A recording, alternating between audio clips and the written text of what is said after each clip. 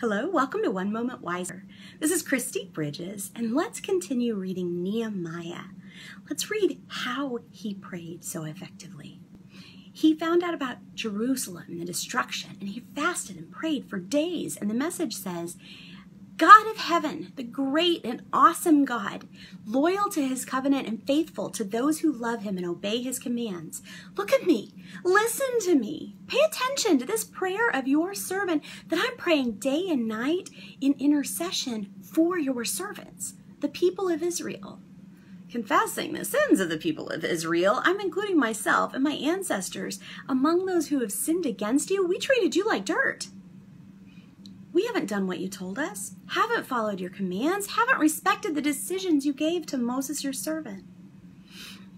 Remember the warning you posted to your servant Moses?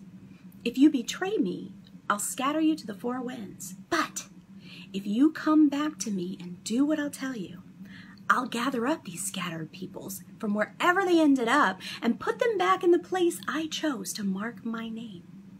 Well, there they are, your servants, your people whom you so powerfully and impressively redeemed. Master, listen to me. Listen to your servant's prayer, and yes, to all your servants who delight in honoring you. Make me successful today so I get what I want from the King.